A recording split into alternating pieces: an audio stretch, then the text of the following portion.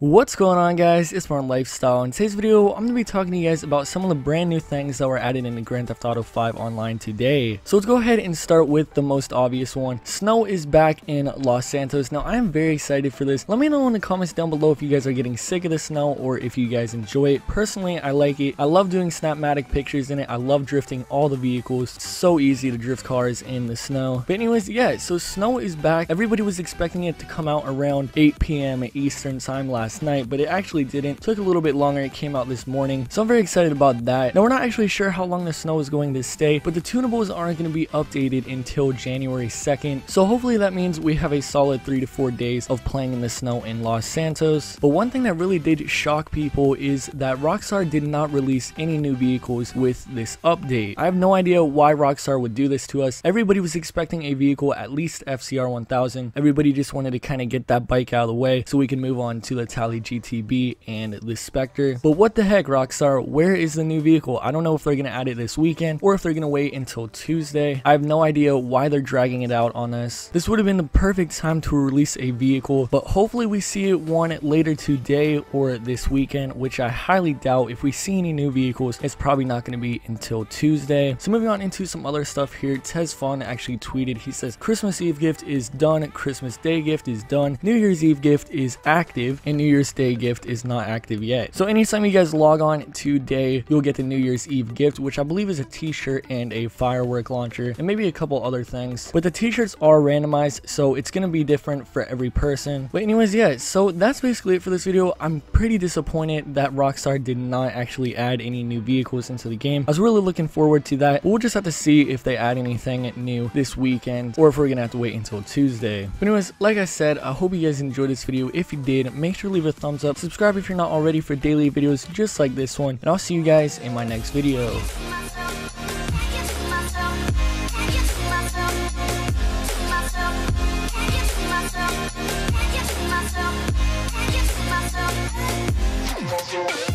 Myself.